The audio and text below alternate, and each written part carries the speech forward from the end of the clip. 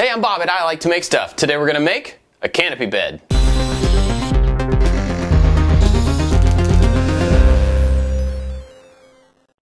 Today we're going to be making a new bed for my daughter. Unfortunately, my daughter's room also acts as the guest room when we have friends and family in town, so she gets kicked out. But the upside of that means that she gets to sleep in a queen-size bed. So far, it's been a hand-me-down queen-size bed, but today we're going to make a new one for her based on what she wants. She wants a 4-poster with some flowy curtains and some cool lights. This thing's going to be made almost entirely from plywood, and I got a lot of cutting to do, so let me rip that down and then I'll show you the design.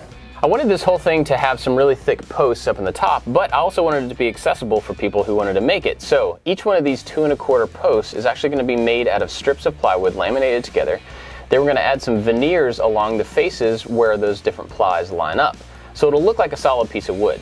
We're going to have these 4 posts with a framer on the top and then some storage underneath each side. So we're going to have 3 drawers down here.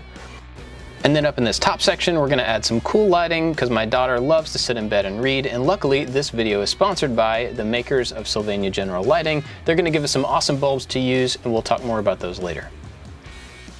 We are going to have some plans available for this bed if you want to make your own, but we also have an online course to teach you Fusion 360 in case you want to design your own furniture and make your own plans. We'll have a link to both of those things down in the description. I wanted the beams for this bed to be about 2 1/4 inches square. Unfortunately, we couldn't find material that was that size here locally. That's why we're using plywood to make those beams up. So we've got pieces cut down to the right thickness, and then we've got 3 of them stacked up so that it all matches. And now we just have to glue all these together to make beams. The good thing about using plywood is that all of those different layers stacked together are going to make it really strong. It shouldn't droop over time.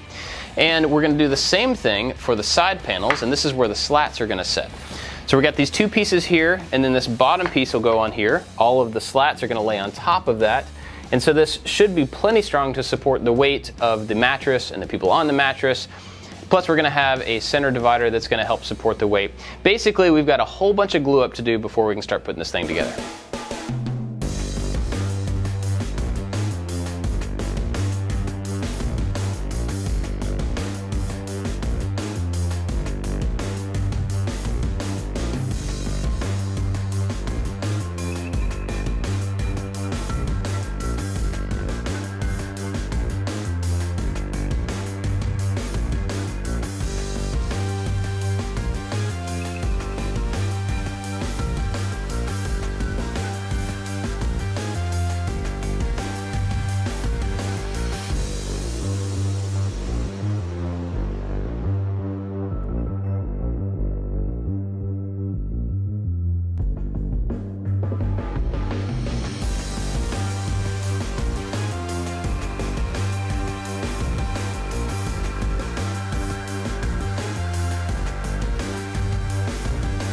I've got a lot of these pieces glued up, and I am going to put on some screws in one place. I wanted to kind of point that out.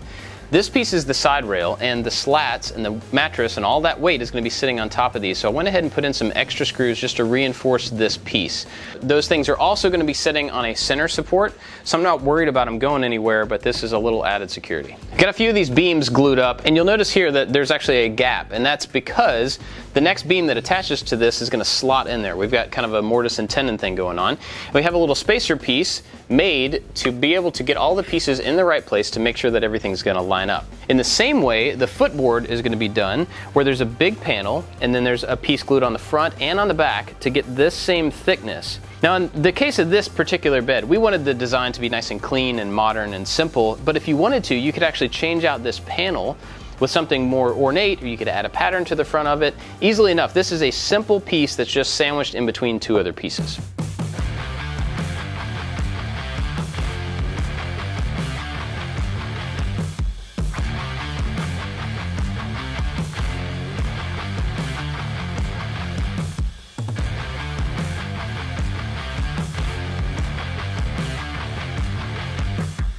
Now that both of these pieces are on, this will be captured in between the uprights on the sides.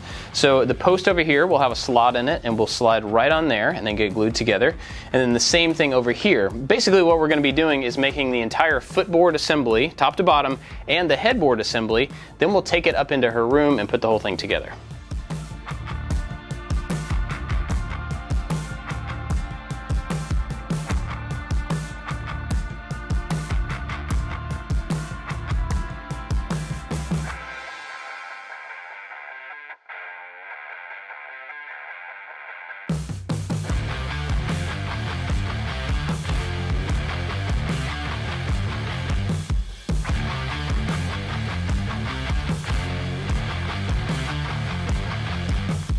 These thicker laminated sections are eventually going to get covered with a wide veneer. We'll glue that on later on, but for now, we also have some thin pieces that we need to cover with some edge banding, and this has a sticky back.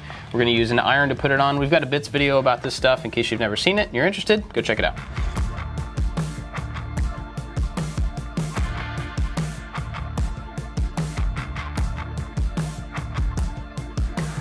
We're finally at a point where we can start putting the headboard in together. The whole thing is going to be one big assembly. It's going to have the headboard here, the two tall posts that go up, and then it'll be connected across the top. Now, this is going to be made by stacking pieces like we've done so far. We're going to have a small piece here that's going to fit on the end. Then the headboard is going to sit in this gap right here across both pieces. All that will be glued and nailed together. And once we get that in place, then we'll wait to put on the top once we actually get it up into the room.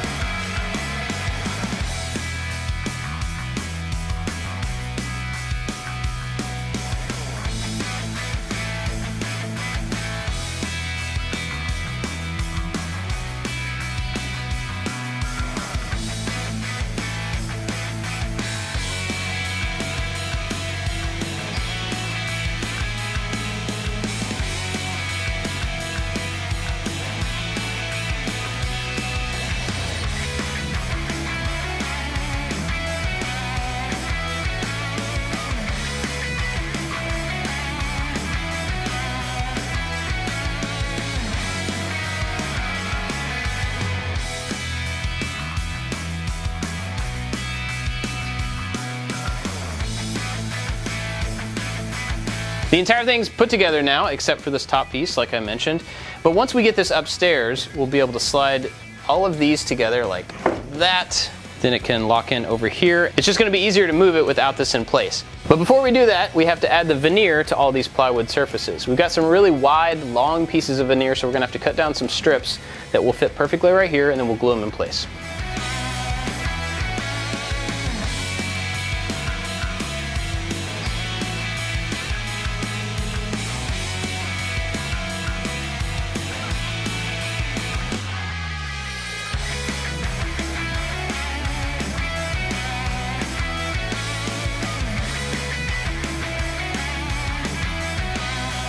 Originally I was going to wait and put the top beam on the headboard piece once I got it upstairs, and then I realized that I have to finish all the veneers and put finish on it down here. So we're going to add this beam across here, finish up the veneers, and then I'm going to put on a couple of coats of polyacrylic on both of these pieces before we take it upstairs, and then we'll do the assembly up there.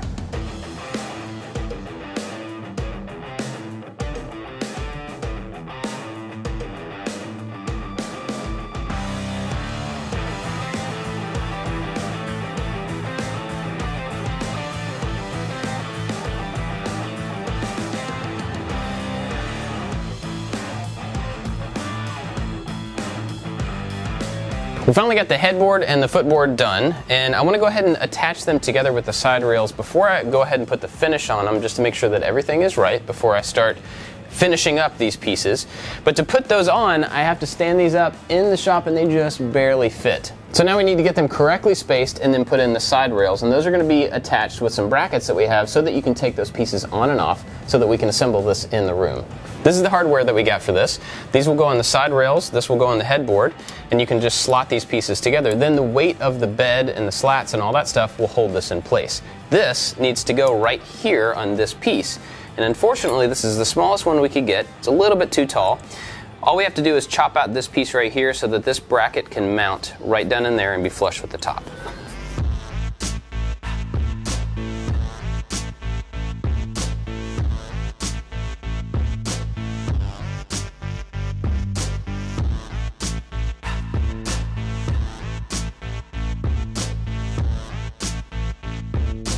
We need to get those side rails put on, and they need to be perfectly in line with this section. I drew a line here at the bottom of that piece, but I'm also going to clamp on a piece of material, and that'll act as a shelf. That way I can set the side rail right on top of it, clamp these two pieces together, and then put on the hardware in the right place.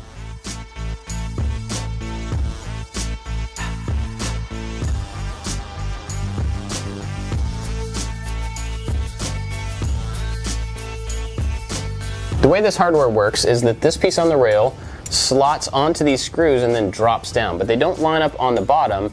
You just want them to completely bottom out so that it's locked into place. So what I'm going to do here is actually figure out where this whole piece needs to go together. I'm going to mark the outside line and then take it off and just put this one on first. Once that's in the right place, then I can move the rail, drop the hardware in place, put the rail back, and then screw the rail and the hardware together.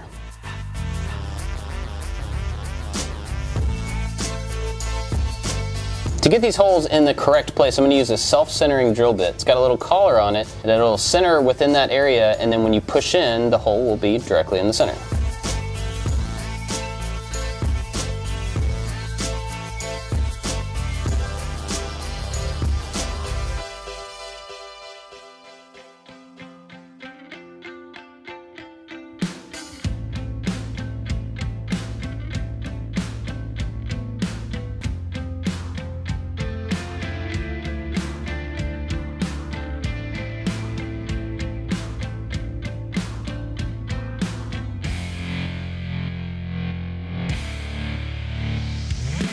Got the frame put together, and the next thing is to add a center support down the middle. This is going to be at the same level as these side supports so that the slat can sit on all three of these pieces and be supported all the way across. We're going to do that by ripping down a piece of 2x4 and putting some simple legs down to the ground.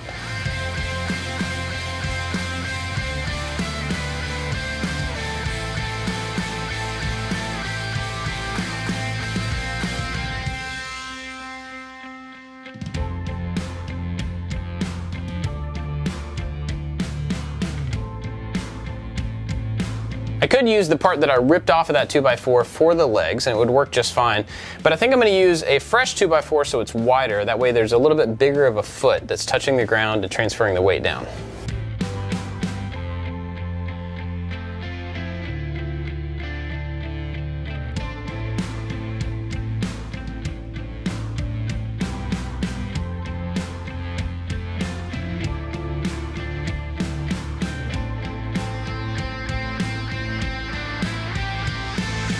To make sure that this center section is removable, I'm going to use some pocket hole screws on the sides to attach it to the headboard and the footboard.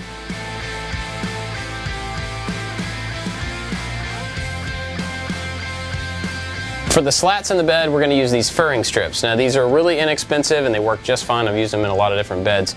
The big important thing here is not to measure these all the way from edge to edge of the rails. You don't want them to touch the outside because then when you move around on the bed, they'll kind of squeak and rub with the end grain on the wood.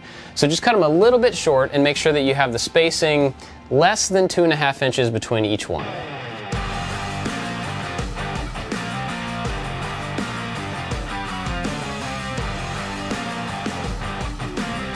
The last thing to put together here is the top beams. Now these are going to go in between the top two corners. I'm going to show you down here what the plan is. They need to fit exactly in between these, and we want them to be removable. So we're going to put some dowels in the end and then holes up in the top pieces so that they can slide in. Then on the very top surface put in a pocket screw just to lock it together. That way if we ever need to take it apart, we can take out the pocket screw and then these pieces should just pull out. Now the problem with this is that we actually have to get all the dowels centered correctly up on both of the ends before we can put anything together. We made a little jig to try to help that. This little jig is going to go on both ends and we're going to clamp it on. That way the beam can sit right here. So we'll put the dowel centers in here, set the beam in, and then push it, and that will transfer the marks of these holes onto the end of the beam. We'll do that on both ends and then we can drill all the holes and put in the dowels.